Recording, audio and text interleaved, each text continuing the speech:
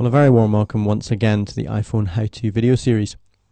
We're focusing on RevMobile, which is a new development platform allowing you to develop your apps and deploy them on a number of mobile platforms from a company called RunRev. My name is Ben Beaumont and I'm the product manager at the company. And today we're going to be focusing on the shake feature. We'll look at the basics and then we'll go on to build this application which tests your reaction times using the shake feature. Okay, so let's take a look at the basic messages that have been added to allow us to interact with the shake motion on the iPhone. And what I've done is I've dragged out a graphic, a circle, and I've made it dark blue. You can see that I've just changed a few properties, like made it opaque and changed its color. But really it's just a graphic that I've dragged on. Now if you want to load up the card script with me, you'll notice that I've added a couple of handlers already. Now here we've got a motion start message and we have a motion end message that we're handling. So anytime somebody shakes their iPhone, your stack, your application is going to receive motion start and motion end messages.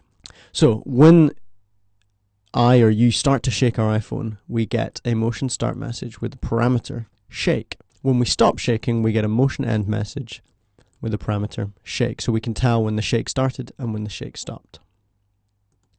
So what I'm going to do in this particular case is I'm going to simply hide our big graphic when I receive a shake message.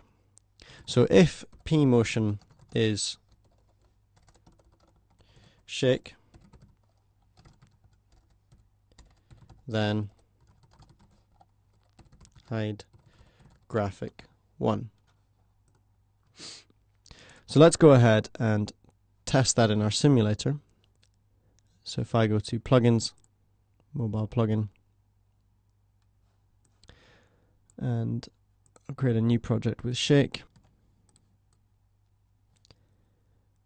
So you can simulate a shake message by going up to the hardware menu and sending a shake gesture. And if we do that, you'll see that our graphic has disappeared. Okay, so let's try and do a little bit more now with the shake feature. And the application that I've made on your right shows a white disk for a random period of time and asks the user to start shaking as soon as they see this white disk and stop shaking as soon as it goes away.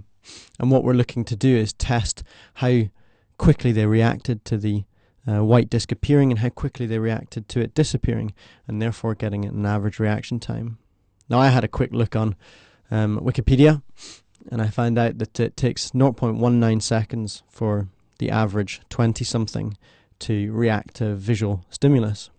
And therefore obviously there's a little bit of leeway, meaning that anybody who can get an average of under 0.3 seconds is doing really, really well. So I thought it'd be quite an interesting app to try out in the office just to see what people's reaction times were like. So here's the app that we're going to make together. Now we'll start by just building the interface, and so I'm going to go to File, Import Images, Control, and I designed this interface a little bit earlier. There's just 4 items to it. There's a background image, and I'm just going to lock its position. There's a start button, a stop button, and a game icon, which we don't need because that's what we'll use when deploying to the phone. Now I'm going to give these a nice memorable ID because I'm going to use them as the icon of a button as opposed to using them as images directly. And so also I'll just hide them so that nobody can see them. So we start by creating our start button. And I'll get rid of those properties. 3D, shadow border, highlight border. It just simply means that when somebody clicks on the button, they don't have any borders or anything else showing.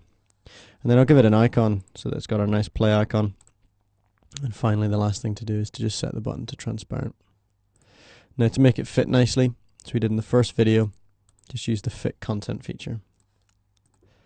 So there we go, we have our nice start button. The next thing we need to do is drag out a couple of fields. First one we'll just make the full width. Start by making the text color a kind of lightish grey. I'll just go to white and then take its color down a little bit. Text formatting, we'll make it left justified. And finally in its contents, we'll just put your average reaction time.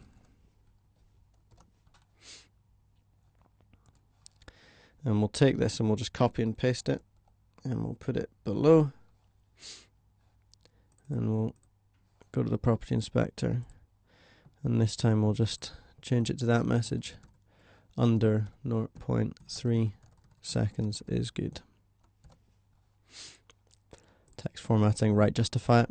Okay, so that's our basic messages in place just to help the user know what's going on. Just line them up nicely. Finally, we need to put in our timer. We'll just make this nice and big. Again, we'll go and make it white. We'll give this one a name this time. And how about reaction time? Text formatting. We'll make it bold. And how big's 24? 24 is good, so let's make it 24. And let's just put some dummy content in it at the moment. So we'll put 0.0 just so that we can align it up nicely. Okay, that's pretty good. It's not quite as big as our other one, so I'm going to make it a little bit bigger. Let's try 30. Yeah, there we go. Actually, it's good in bold. I didn't do that last time, so that's even better. Okay, so now we've got the basics. The last thing we need to do is create the white disk. So I'm just going to take a circle. I'm going to drag it out. Let's try and make it roughly line up. Doesn't need to be perfect. And I will set up its properties. So we'll make it line size of 0, opaque, and it's already white, so that's fine by me. Just adjust it. And finally, let's just give this a name of circle. Okay, now to adding the scripts. So if you load up your card script, you'll notice on mine I've got the shell of my application. So let's walk through it together. We'll get an open card message as soon as our application is opened, and what we want to do is reset the game to its game state. So we'll call this test reset there and call the reset function. Now the reset should return the game to its original state. So what do we want to happen? Firstly, we want to make sure the disk isn't showing. So we'll hide that. Hide graphic circle.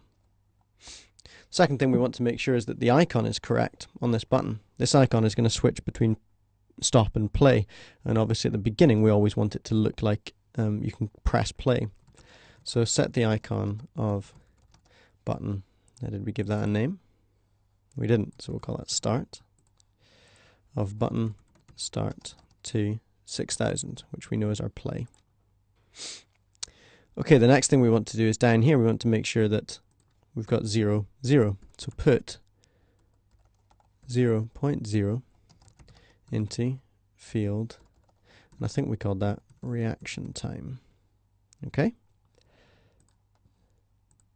And that's pretty much us ready and reset. Now, during the actual game itself, we're going to track 4 values. We're going to track when we displayed the disk, so when the test started, when we ended the test, so when we hid the disk, and the 2 reactions, when the shake started and when the shake stopped. So we also want to make sure they're all blank. So put 0 into s test start, put 0 into s test end, put 0 into s shake start, and finally put 0 into s shake end.